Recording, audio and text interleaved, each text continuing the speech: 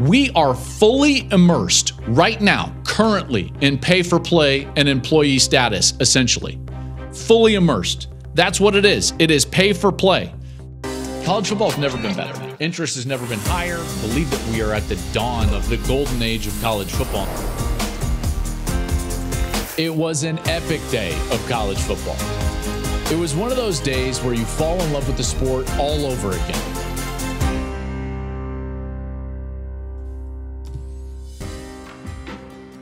What's up, everybody? It is another episode here of the Joel Klatt Show. I am Joel Klatt, and I am so excited for this. We've got a mailbag episode for you here on a Monday, and so we're going to dive right in. But first, remember to subscribe wherever you're listening to this show. Rate, review us. That always helps everything. Share it with a friend, because this show is always better when you can chat about all of these topics with your friends about college football. If you're watching on YouTube, first of all, thank you. Jump in the comments below. I'm sometimes down there as well, commenting on some of your comments, so make sure to get down there and join the conversation. And also make sure to subscribe to the channel as well as we continue to grow here throughout the off season. And social, we're there everywhere you want to be on social media. We're there. So follow us at Joel Klatt. You can follow me on Twitter or X, whatever you want to call it, at Joel Klatt. Here we go. We've got a mailbag episode, and I love mailbag episodes because we get all sorts of questions and all types of questions from you people, I'll say, you guys, women, men. I love reading all of these questions. The staff loves reading all of these questions. We get questions about marriage, parenting, life, football, all of it, and I'm here for it. Trust me. It's hard to pick them, and so I'm sorry if we don't pick your question, but I think that we've got 4 to get into some really cool topics today during the course of the show. Let's dive right in, and we're going to start with Andrew. Andrew chimes in on a topic that a lot of people, and it's really the only thing happening in college football. So here we go. He chimes in. Hi, Joel. Love the show. In your opening, you say that this is the dawn of the golden age of college football, and you frequently refer to the problems in the sport as, quote, champagne problems, end quote. I can't remember if I have heard you talk about this, but other big-name commentators report that there are coaches out there who are ready to hang it up, all because things are getting out of control and the chaos is among us. I added that part. If there are coaches out there, paid as much as they may be, who don't know if they can continue on with college football at this pace, how can these just be, quote, champagne problems? Looking forward to the next show. Andrew, that's an excellent email. There's no doubt. And let me start by saying, I believe that I am right, that this is the dawn of the golden age of college football. And I also believe that there are massive problems that we need to get right and have to get right in order for that to happen. Okay. Notice how I never said that we are in the golden age of college football, because I do think that this is the dawn, this is the beginning, but there are things that we've got to correct in order to get there. And the evidence of that is what's going on currently here in the offseason between Tennessee and the NCAA. So let's dive into that. And I thought that talking about that specifically, this back and forth between the NCAA and Tennessee really encapsulates what we're talking about, Andrew, in terms of the sport overall, because it's really about the chaotic nature and finding a way to form guardrails and structure in this chaotic environment so that the sport can flourish, and more so that the individuals, the human beings within the sport can flourish, whether they're coaches, administrators, or players themselves. Okay, so here we go. Let's jump into it. Tennessee and the NCAA. This is getting messy, by the way. I'm sure you've seen it out there. I'm not going to run down the details because you come to here for the thoughts of it. Okay, so Tennessee is now in a lawsuit with the NCAA. We've seen Jeff Hafley, the head coach at Boston College, leave college football. He's now the defensive coordinator for Green Bay. We've seen Nick Saban retire. And maybe he would have retired anyways, but there's no doubt that the chaos in college football, I think, sped things up for Nick Saban. We've seen Jim Harbaugh walk back to the NFL. We've seen guys like the coordinators at Michigan. Both Mike McDonald wanted to get back to the NFL. Jesse Minter then wanted to get back to the NFL. By the way, congratulations to Mike McDonald on becoming the head coach of the Seattle Seahawks. Nick Holt's a guy that's now a coordinator in the National Football League that has his roots more in college football. He was a teammate of mine at Colorado. Now he's going to be a coordinator in the league, and he's the type of guy that I envision being a college football coach. But he's in the NFL. Why? Because you can be a football coach in the NFL. So all of that is speaking to what Andrew was speaking of. And it stems from what's going on at the heart of this Tennessee NCAA issue, this lawsuit, this back and forth. Okay. Rather than banter on and on about the details of all of those lawsuits, let's just take a little bit of a 30,000-foot view here and look at this issue. First things first, we are in this moment because the NCAA failed. I think we all kind of understand that, but just so that you know, if you go back to 2014, 15, and 16, there were subcommittees that were basically charged with forming ideas that could be the framework structures around name, image, and likeness. Because at the time, the NCAA was going through all of these lawsuits, O'Bannon lawsuit, and so on and so forth, and they knew that this was coming. And so they're like, okay, maybe we can get ahead of this. Now, at the time, people within those groups, those working groups for the NCAA, and I had conversations. I had conversations with these people. I told them at the time that, listen, you can take 3 steps that you don't want to take right now in 2017 and 18, or you're going to be forced via court rulings to take 10 steps that you're unprepared to take in 2020 or 2021. That's exactly what happened. So these working groups actually took frameworks and guidelines and proposals back to the NCAA in 2016, 17, and 18. And guess what the NCAA did with them? Nothing. They did nothing.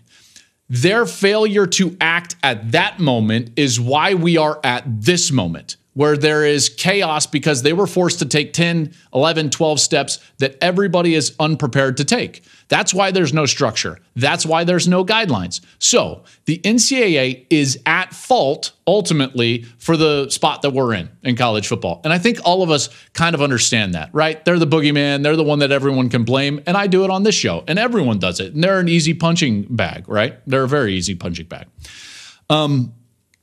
It should be noted that there are still rules in place around boosters, inducements, and tampering.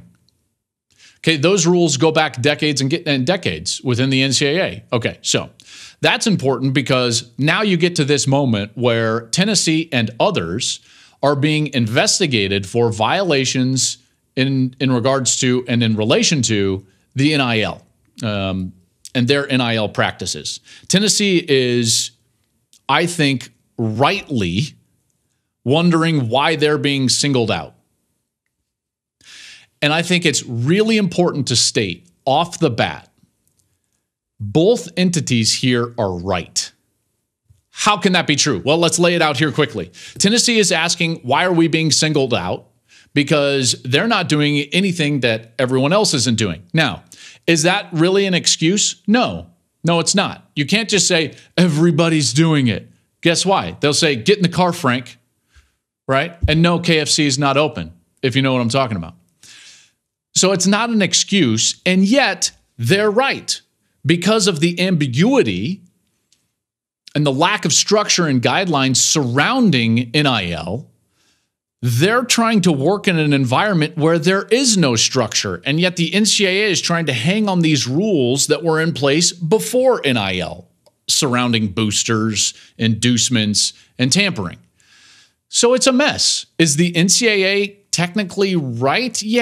Yeah, they're trying to hold on to some of these rules that predate NIL, and yet they allowed NIL to enter this chaotic period in which everybody is just Katie bar the door.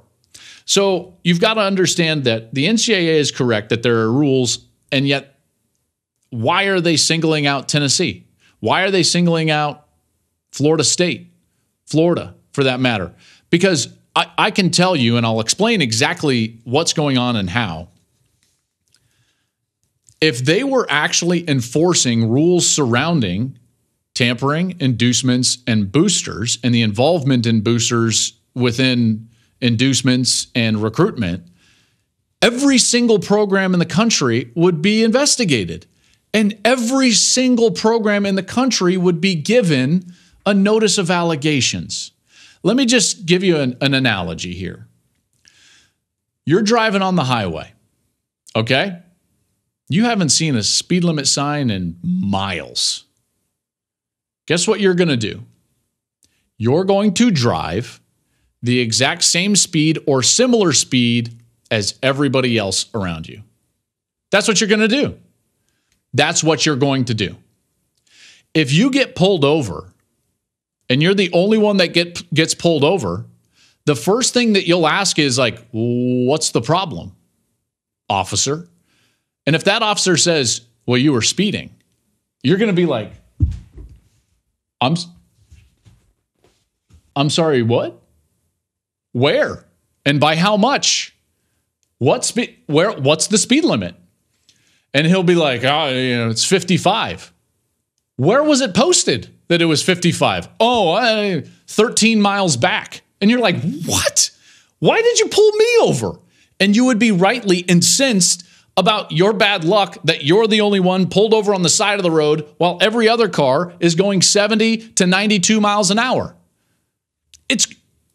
That's essentially what's going on. Okay, so all the cars that are going 70 miles an hour on the highway are complaining about the cars going 92 miles an hour on the highway. And they're like, man, those people are crazy. Look at them breaking the law. Can you believe how brash they are with their boosters and their inducements and the tampering? I wish the NCAA would get them. They're going 92 miles an hour. Meanwhile, you're going 70 and it's a 55 and nobody knows it. That's what's going on right now. That's what's going on right now. So is Tennessee correct in being completely irate that they're the ones being investigated for what everyone else is doing? Yes. Why? Because in their minds, they feel like the NCAA pulled all the speed limit signs. You pulled all the speed limit signs. You didn't post it anywhere. We don't know what to do. And now you're pulling us over and you're trying to give us a ticket? Absolutely not. And so they're rightly fighting back. And yet the NCAA is sitting there and they're like, hold on. These rules have been in for a long time. 13 miles ago, there was a big old sign. So you see the problem here is that we're in this position because of a failure that happened in the past. And now the NCAA is trying to hang on to their power for whatever reason. Obviously, they feel like that's their only way to hang around. And so they're going to try to go after and they're the ones that are going to clean up NIL. Well, newsflash, that ain't happening. The NCAA is not going to be the ones to clean up NIL. They're not going to be the ones to clean up the transfer portal. They're not going to be the ones to clean up inducements and tampering. Why? Because they're the ones that put us in this position in the first place. Okay? So I don't think programs and coaches and anybody within the sport is going to take them seriously. And the reaction of Tennessee to this notice of investigation from the NCAA is exactly what you're going to get from everybody around the country. So that's what we're going on. That's what's going on right now. And this is how it happens. Okay, so coaches are complaining about how this works. And yet the coaches then participate in how it works. And this is where I get frustrated with coaches. They'll explain these scenarios to me like, well, we've got this kid and he was committed to us and, he asked us for, I'm going to throw out, I've had this conversation, but I'm going to change the details.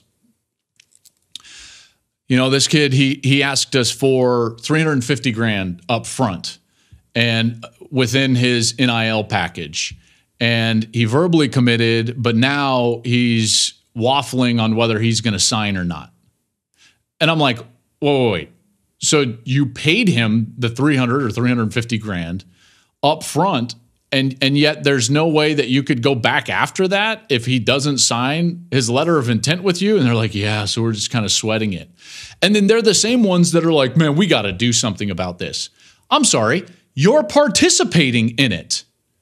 Okay, man, this kid, we paid him the $300,000, but that school wants to give him a Lambo and $500,000.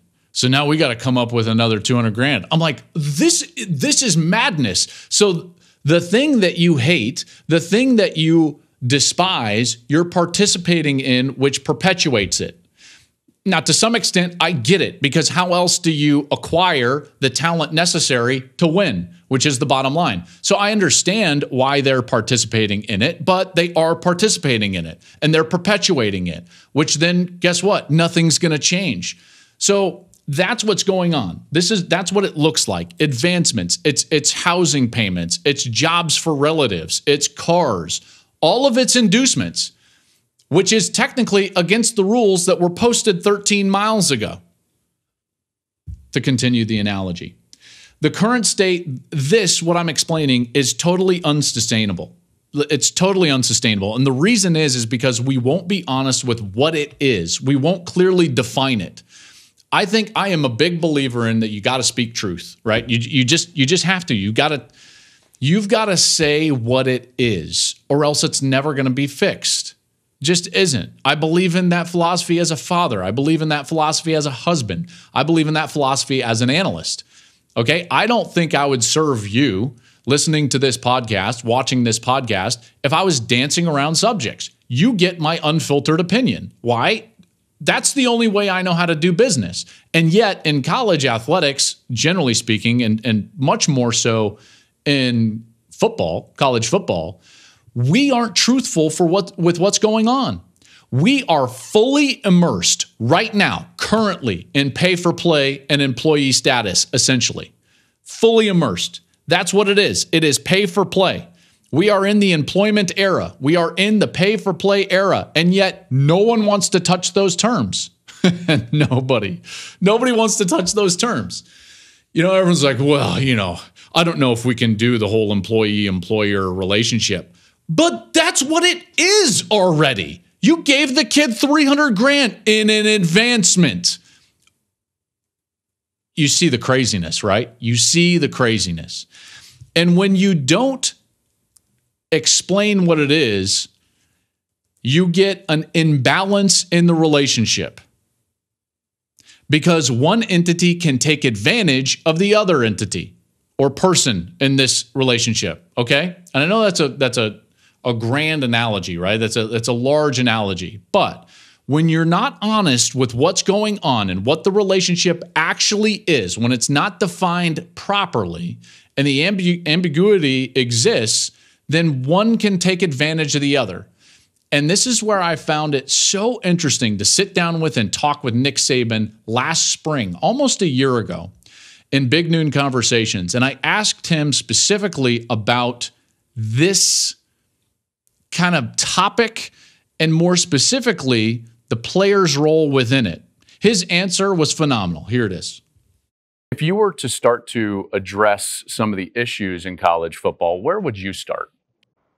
Well, I think you have to create a balance between how much do you take and how much do you give. Okay. We're giving people scholarships. We're creating name, image, and likeness opportunities. But what is their commitment? I mean, there's no place in the world where you don't have a contract. If you're going to receive benefits, you have a contract and an obligation to do a certain job. So when you can opt out, transfer, do whatever you want, whenever you want, I'm not sure the balance is quite right. Mm-hmm. I know there's a lot of people out there that are much more qualified than me that are trying to figure out how do we fix this. But I think we do need to create some balance, because I think at the end of the day, when you create an atmosphere where somebody's tentatively committed to what they're trying to accomplish, you have to evaluate, is that really a good thing? Sure. Because we all need to be totally committed to whatever, our goals and aspirations are, the sense of purpose that we have, if we're going to have a chance to be successful. Well, that's exactly right. And now, we all know that he was speaking more about like the player side of that relationship. I was telling you, like, there's going to be one side that takes advantage of the other. Well, in this case, the player can take advantage of the relationship. And the reason is because we're not defining it properly. Now, he might be talking about like, oh, I wish players would be more committed, and they're tentatively committed, but they're allowed to be tentatively committed because we won't call it what it is, which is pay for play, We are in the era. It is happening all over the country. Every single school is paying players. They can call it a stipend. They can call it whatever they want. Every school is paying players directly to be football players at their school. Can we please define it as it is? That's the first step.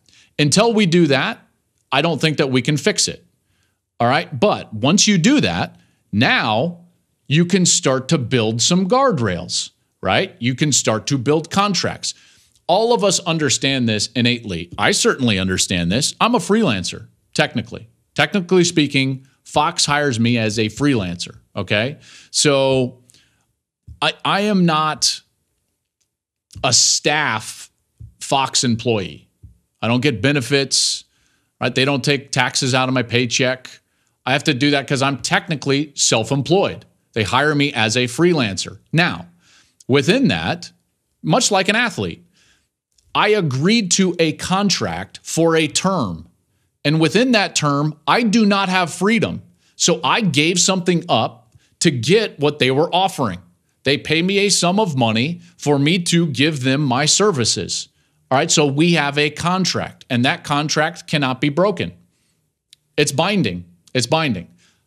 Well, I'm sorry, that sounds a lot like what we need in college football.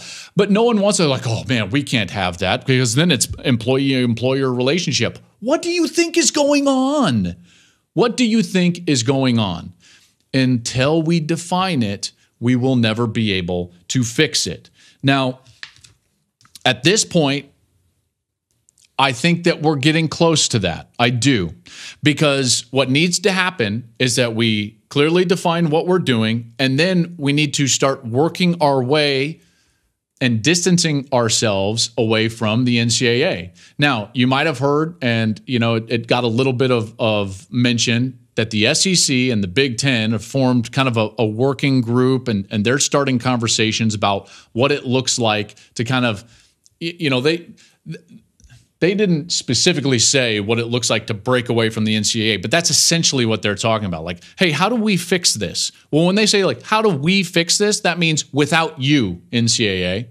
All right, because you've put us in this position. Now you're going to arbitrarily start pulling people over on the highway, and this is unsustainable. So part of this and their working group is going to be, let's clearly define it. Let's put up guardrails so that we can enter into official employee-employer relationships. Now, what does that look like exactly? I'm not totally sure.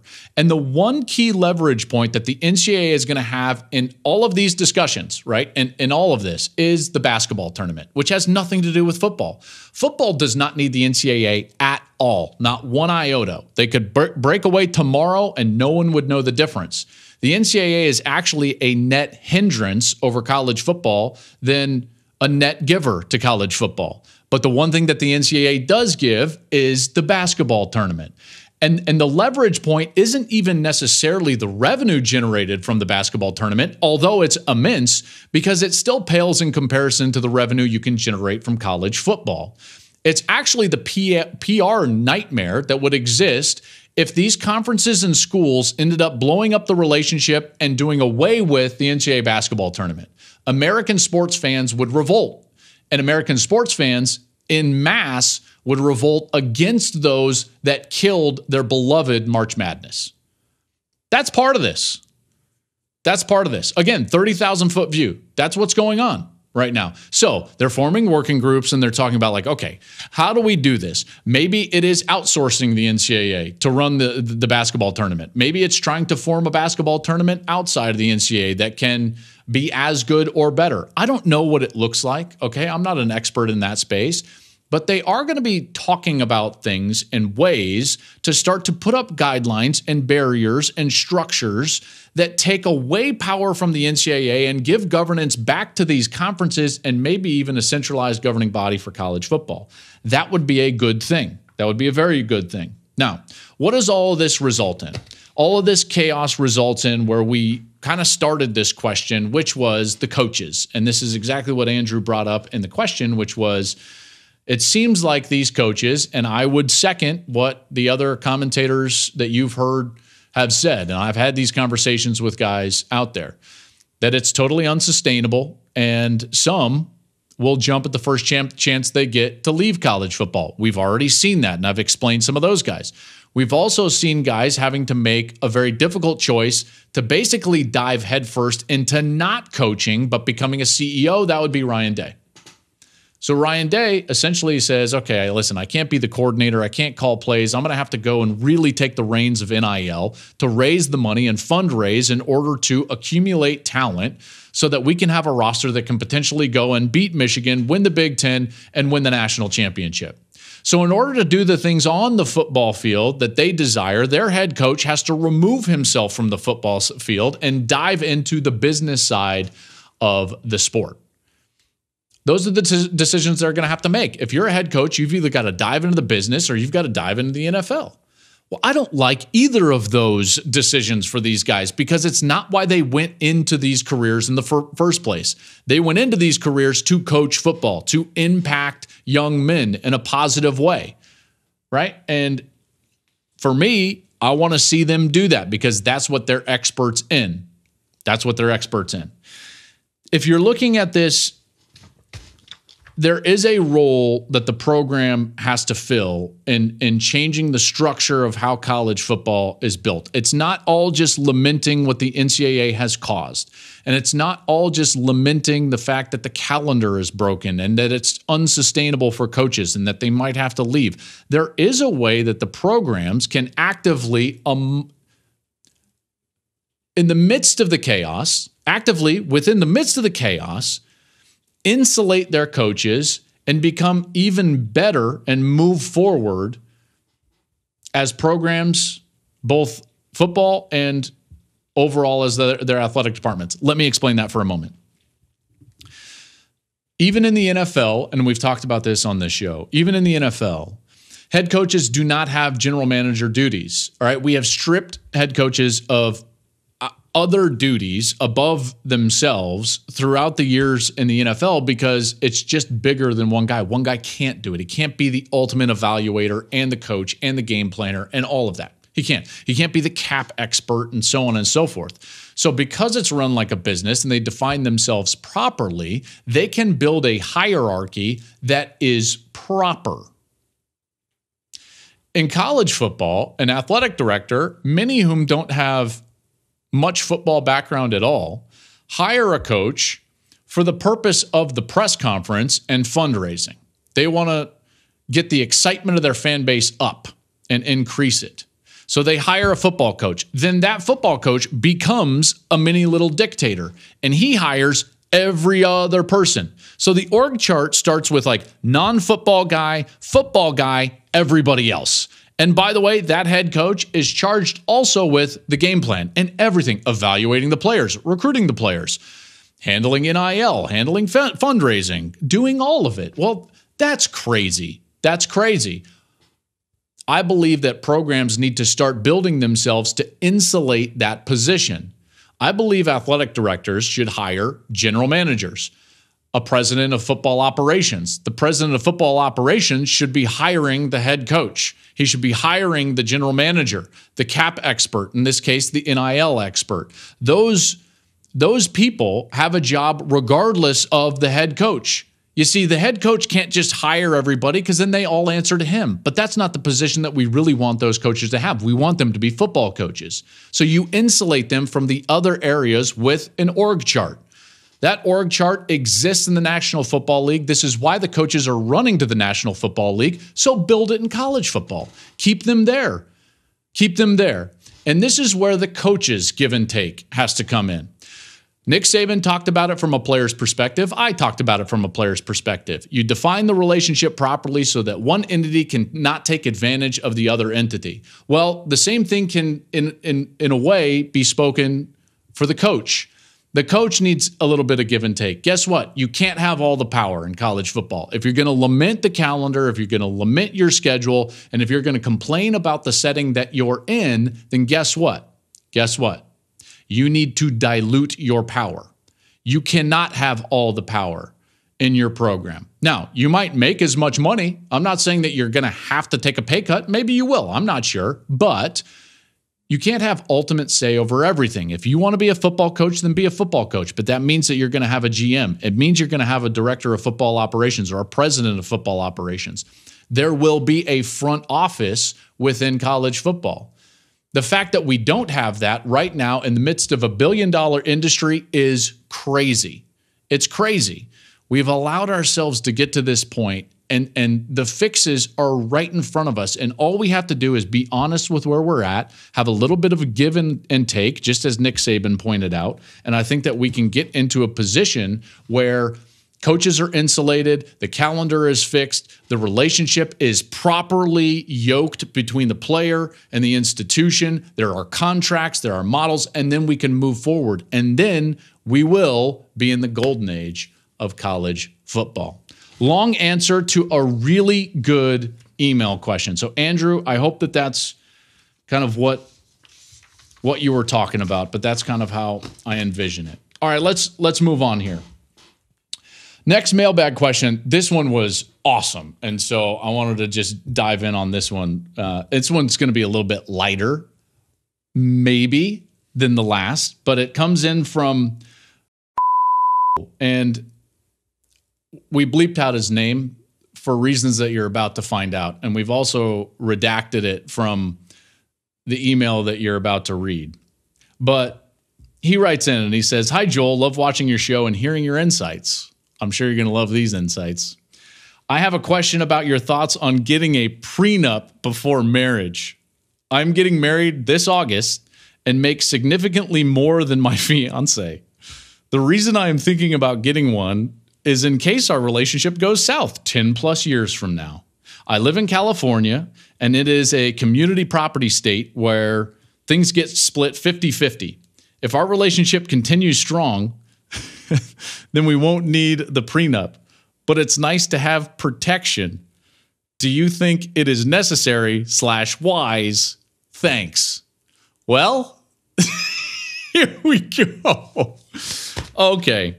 So, I mean, this is amazing. So first and foremost, I want to do two things first with this question. Number one is, let's call it what it is, and let's be honest with this. Regardless of the situation, whether you have a lot of money or don't have a lot of money, or whether you're asking or being asked, this is not an easy conversation. And this is not just like, the laws in this state happen to be, community property, and what would you think, babe, about this? Like, do not tiptoe frivolously into this conversation.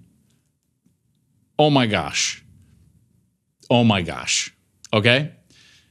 Your fiance deserves better than that. Okay, so that's number one, is do not take this lightly. And don't just be like, hey, I was thinking. Okay, so that's number one. Number two is, you're going to have to, I feel like I've got to define my view of marriage first for you before you can hear my thoughts on this, and then you can take it with a grain of salt. So here's my view of marriage. My view of marriage is the biblical view of marriage, where the two will become one flesh. Okay? My view of marriage is that marriage is not a partnership. It's a union. And my role within that union is to die to myself daily in order to serve and honor and love Sarah. That's my role within the relationship. Now, she has the same role in terms of dying to herself to respect and honor me. That's the way I think that this circle works best, where I'm doing everything I can to love Sarah as completely as possible. All right? In my view, as Christ loved the church. Her role then becomes like, because I'm loving her, she is respecting and honoring me. That's the way, like, in our almost 20 years of marriage, that's when our marriage is really flourishing. It's really flourishing. So, again, I don't view marriage as a partnership, which can have contracts and agreements. My view is a union, and my union will only be broken when I'm in the dirt. Okay. So that's my view. Now, I'm not naive enough to say like, nope, prenups just have no role whatsoever. So I'm going to give you a couple of scenarios where I believe that it's appropriate to discuss in a really soft and loving way the potential of a prenup. Okay? Number one, if one of you is bringing family money that you yourself did not earn, okay, there's a trust. Maybe a grandparent made a bunch of money. Maybe a parent made a bunch of money. I don't know what it is. It's family money. It's not anything that you built, but it's going to be yours. It's in your name. There's a trust. Maybe it's a certain date when you get it. Maybe it's when you turn 40. I don't know. However the trust is set up. That money is not something that you built, all right? And so if your family wants to protect that money, and in particular, the person that built that wealth wants to protect that money from your relationship, then I think that you can talk about that. And I know people on both sides. I know women that have protected family money, and I know guys that have protected family money. And guess what? Generally speaking, the spouse or the fiancé at the time, while it's still not an easy conversation, they eventually understand. Because remember, you've got to play this thing out. Regardless of how the instance or the situation arrives, that's not an easy position to be in, to have that requested of you. Hey, if this doesn't work out, I'm sorry. Like, what? If this doesn't work out, like, do I need a backup plan? Right? So the conversation is not ever easy, not ever. But in the case of family money that wasn't built by the individual, I kind of understand it. The other scenario that I also understand it, if you're a person that built something of significance in terms of a wealth stature, and you have children that predate this relationship, I understand asking for a prenup that protects the wealth for the children specifically. I think that's kind of obvious. I also know couples on both directions that have this model. And again, the conversations are not easy, but I understand them. And the last thing that I would say is, like, game this out a little bit. So, like, you sit down, what do you think this is going to look like? Because in your email, you just said, I make significantly more than my fiance. Well, she's your fiance now, and she'll eventually be your wife. In my view, that union, you become one flesh. Like, she is helping you build that career. You might not think of that now, but even if she were to say, like, hey, because of our job status, I want to stay home with the children. What are you going to be like? Well, I make all the money. It doesn't work like that. So just game this out. Imagine what that conversation looks like. Hey, babe, like, oh my gosh. I just don't think it's a great idea for you. I don't. Again, I brought up my view of marriage. I brought up the two instances that I understand, at least broaching this horrifically difficult conversation. You seem to be just wanting to tiptoe into it because of the California community property rules, in which there's going to be a 50-50 split. Like, yikes. Please don't do that. I think that you need to think about this a little bit more. What's the upside? Let me say, there's a good chance, there's a percentage chance you bring this up, you're not going to walk down the aisle. Do you want your ring thrown back in your face? That's a potential for this conversation. Here's the other potential in this conversation. Here's another scenario. She looks at you and she's like, yeah, that's fine. How do you feel now?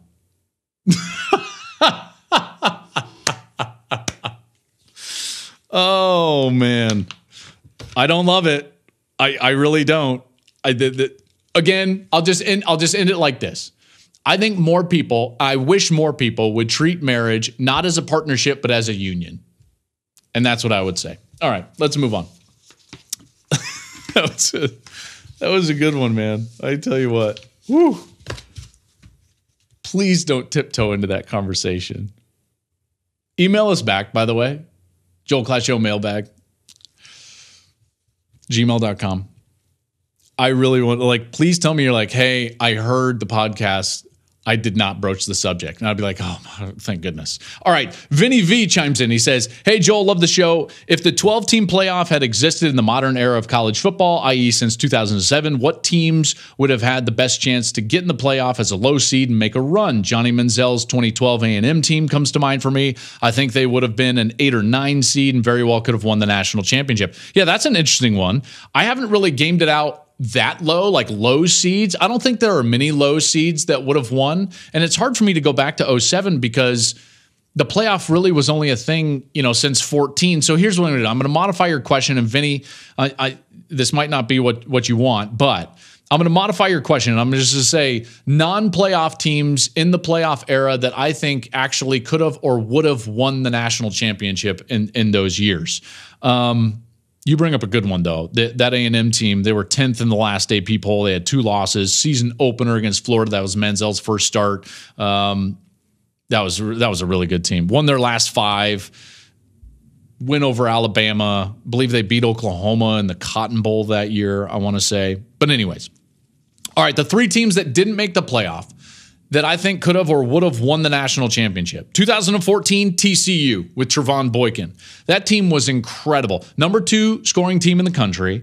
Only loss was by 3 to Baylor on the road in Waco. There was no Big 12 conference championship game, if you remember. And so the Big 12 was trying to game this out and basically say co-champions so they could try to get Baylor in, who lost to West Virginia on the road, and TCU. And the playoff was like, you know what? Bam, you're gone. We're going to take Ohio State with Cardell Jones, who just smoked Wisconsin. 4 seed was Ohio State. They won the whole thing, beat Alabama, and then beat Oregon. So that TCU team went to the Peach Bowl, I believe, and just thumped an Ole Miss team.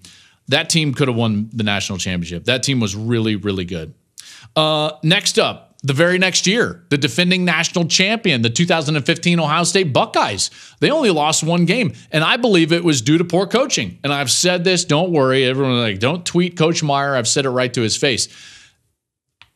If Ezekiel Elliott gets the ball more against Michigan State, they win that game.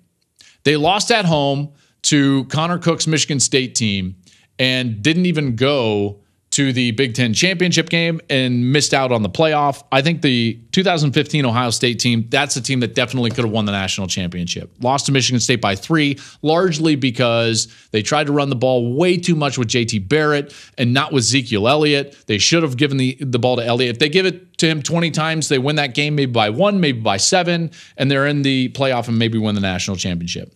And then the last one, and this one's obvious, and I know everyone's going to be like, well, duh. Last year's Georgia team, 2023, back-to-back defending national champions, 29-game win streak, lose a game to Alabama in the SEC championship game, get left out of the playoff. That's a team that absolutely could have won the national championship. In fact, they would have been Michigan's most difficult matchup in the country. But they didn't go, and Michigan won the national championship, but they were number 1 all season. 29 straight wins. That's an easy one. So 2014 TCU, 2015 Ohio State, 2023 Georgia. All right, this one comes in from Joseph Y.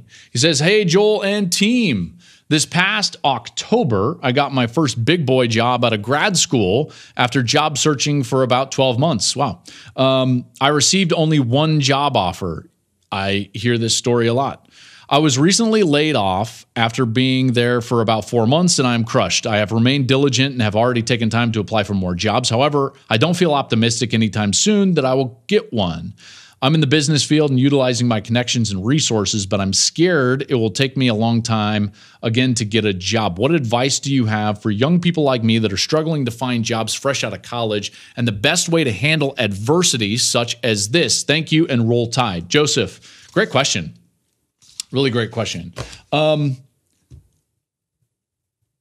Okay, the first thing that I would say is, as an outlook more broadly, I would try not to attach your self-worth or your joy, more specifically, to circumstances. And the more you can do that, the better your entire life is going to be. Attaching your joy and your happiness to things outside of your circumstances, I attach mine to my faith, okay? And that's where I hope my joy is. And my family has a lot to do with that.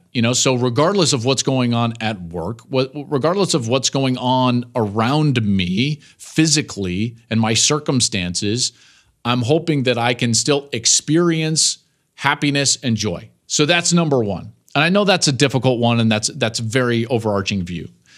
So, Joseph, here's what I would say more specifically about your scenario is that I would be flexible. You're in a really awesome point where you might be catching a huge break. That's possible. That's possible.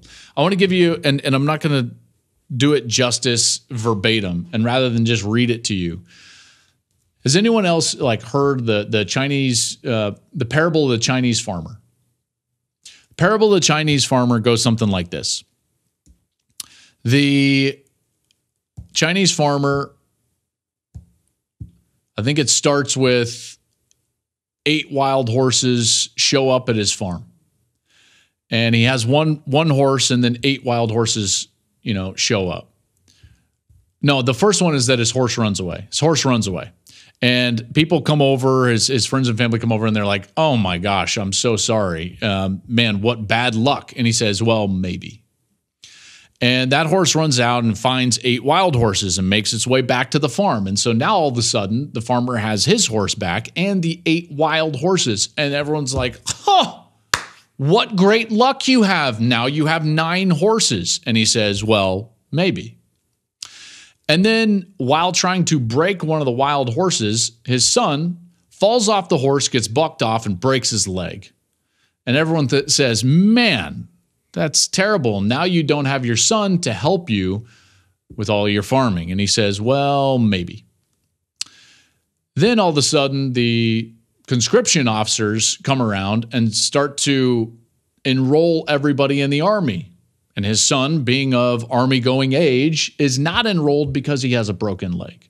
And everyone says, man, what great luck you have. And he says, well, maybe. And this is just a parable of the fact that things will happen to you in life. And a lot of what happens to you in life and the result of it has to do with your response to it. Okay, so Urban Meyer, I first heard this with him, and he's gotten this from several other people, but this equation plays out in several locker rooms across the country, in college football and above, and even below in high school football as well. E plus R equals O. Sorry, I messed that up. E plus R equals O. What does that stand for, Joel? Event plus response equals outcome. Every event is going to be followed by a response. And then that response to the event is what gives you the outcome. Okay, so you're going through an event right now, and your response to that event is going to ultimately determine the outcome. My suggestion is be flexible. Be flexible. Don't wallow in your current circumstances. Find some joy in your life outside of your current circumstances and view this as a potential blessing. Because I can tell you this right now, young people need to be flexible with what they'll try and the jobs they'll take. Let me give you a quick story. The quick story of how I got into this industry, and I'll try to make this fast. I was an econ major out of the University of Colorado. I played with the Detroit Lions in one preseason, got released, had opportunities to go to Europe and Arena League and all this, and thought to myself, you know what? No, I had too many concussions. I don't want to do that. Like, I'm just going to go into the working world. And I'm going to be a businessman. So I thought I was going to go into banking, essentially, and I was going to go into REITs, real estate investment trusts. So I got a job with a great small little REIT in the Denver area, and we were doing speculative home building and a lot of different, and I was learning a lot, and this is 2006 and 7, okay? And I loved that job, and I would go into the office, and I was like, this is going to be my life. And Sarah was working, and we did not have kids at the time. And I was like, man, these guys are great. They're teaching me this industry. And guess what? The housing market took an absolute dump. That company lost everything. I lost my job. These guys, these 4 partners called me in, and they said, hey, we're really sorry, but like today's your last day. And I walked out of that office and I had no job. Now, in the meantime, I had done some high school football games here and there for Fox Sports Rocky Mountain for like, I don't know, $150, $175 a pop, just because I thought it was fun. And they said, hey, you're pretty good at this, might as well do this. And I liked it. And it was fun. And it was giving us some extra spending cash. But now I had no job. It just so happens that my wife, the day I lost my job, was hired by a pharmaceutical sales company. She got a great job that helped cover some of my salary that I was losing. And we both decided, like, man, I'm never going to have a better opportunity than now to just try this. Try it. Joel, just try to be a broadcaster full time. Like, what's the worst that can happen? We try it a few months, and guess what? We can go and we'll try to find another job and do something else. Okay. Because guess what? I had the freedom to do that. I didn't have kids. Yes, we were married, and yes, we had a mortgage, and that was trying to tie us down a little bit, but I had the freedom to try new things. So I agreed, thankfully, to a radio job. And I was going to get a radio show in the Denver area on a station that nobody listened to, and I agreed to make $18,000 a year for that radio show. And guess what? They maybe paid me $8,500, right? It's like they didn't have a lot of sponsors, and they would give me like a check for $200, and they'd be like, hey, we'll hopefully get more next week. But I knew that there was something better around the corner for whatever reason. Maybe it was the joy I was experiencing outside of my circumstances, but I loved what I was doing, and I could see a light at the end of the tunnel. So I tried it, and I kept going, and guess what? I looked up 3, 4, 5, 6 years later, and I was getting an opportunity to call college football games and be on desks for national television. And all of a sudden, one of those people that saw one of those games was the president of Fox Sports. And the president of Fox Sports said, you know what, I want him on our games. And lo and behold, I got him an offer to move out to Los Angeles, work for FS1, and call games. And 2 years later, I got an opportunity to call games next to Gus Johnson. And all I could think about is, man, I'm really glad I didn't dive right back into the next job in real estate 8 years ago when I lost that job. It could be something. Try everything. Don't be tied down to a city. If you've got freedom, be free. Try those things, and guess what? Maybe you're going to find something that you're passionate about, and that passion will carry you. Because I found something that doesn't feel like work. I never thought I was going to be in this industry. I never sought out to be in this industry. I have no classical training to be in broadcasting. I didn't study broadcasting. I played college football, learned the sport, and was going into banking. And guess what? Here I am, and I love it.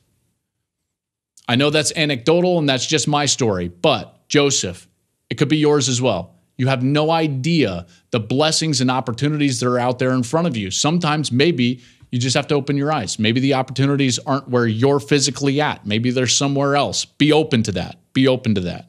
And always be positive. Thanks for listening, everybody. I love these mailbag episodes. We get into so many different things, right? Life, structure of college football, history, all of that stuff. I really love it. And I can't tell you how appreciative I am of all of you that make this show your home. We'll be back with more podcasts as the offseason rolls on. And as we get closer to the draft, we had the Senior Bowl. I'll be diving into some draft-related topics. But next week, as you know, we got the Super Bowl, so I will not be dropping a show next Monday. Just be prepared for that. And the next show that we drop probably will be my first mock draft, getting all ready for the draft this spring. So thanks for listening. Make sure to subscribe to the podcast wherever you're listening. Make sure to subscribe on YouTube, definitely, and leave a comment, and I'll dive into those comments during the course of the week. Thanks so much. Enjoy your week. Have a great day.